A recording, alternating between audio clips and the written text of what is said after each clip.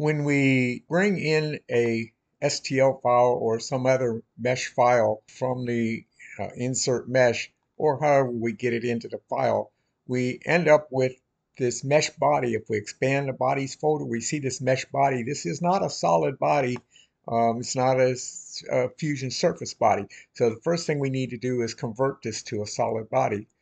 I'm going to go to the mesh tab, and the first thing I'm going to do is run a quality check on this body. Now, if you're using a personal license, you might not have all the options that I'm going to show, but it should still work on a simple body like this.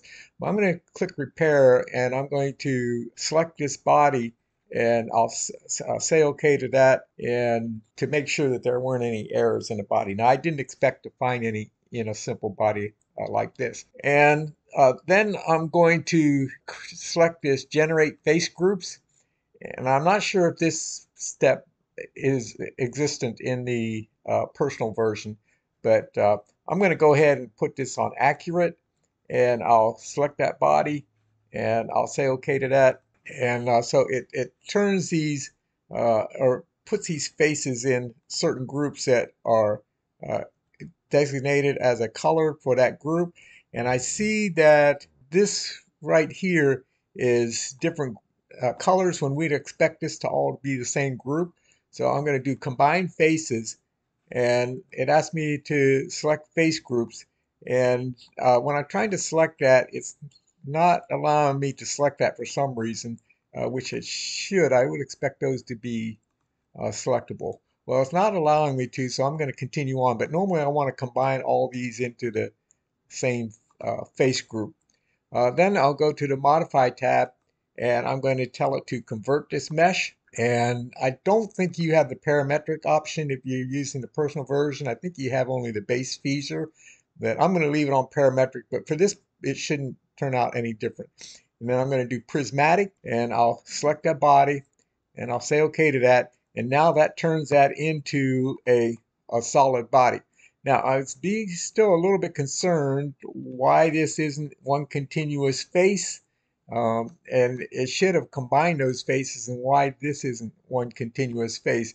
I am hesitant to use any imported geometry for anything other than reference in recreating from scratch.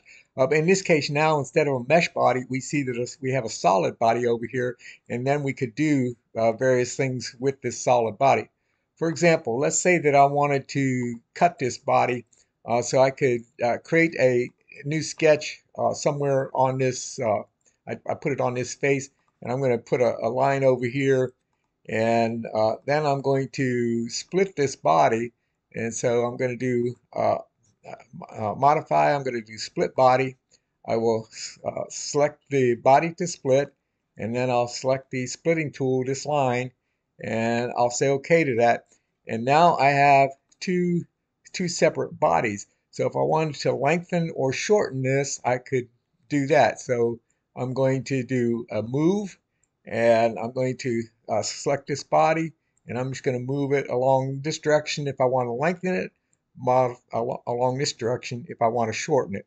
If I want to shorten it, now I need to put in exact distances. I'm just doing this by eye, but I would then do a combine of these two bodies once I've gotten it the length that I want. Let's go in reverse. I'm going to do that move, and I'm going to move this along this axis, and then I'm going to do an extrude. I'll select this face, and I'm going to take this face until it intersects with this face, and I'll combine that. Now I did that, actually when I did the extrude, it automatically combined it. Now I just did that by eye. I didn't measure any distances. You need to measure the distances that you want.